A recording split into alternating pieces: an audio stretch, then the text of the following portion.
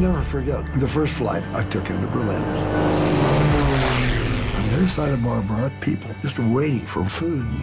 And I said, I've got to do something more. Everybody heard of this lieutenant up there throwing candy out the window. Service is the bottom line to happiness and fulfillment.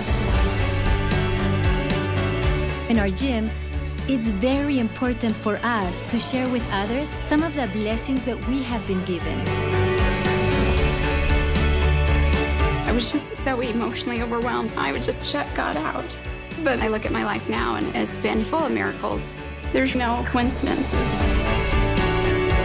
In Nepal, people are underprivileged, and it's been my dream to help others get equal opportunities. We focus on those things that make us one, and I think that creates a very profound sense of harmony and unity. We just want to be who we were put on earth to be.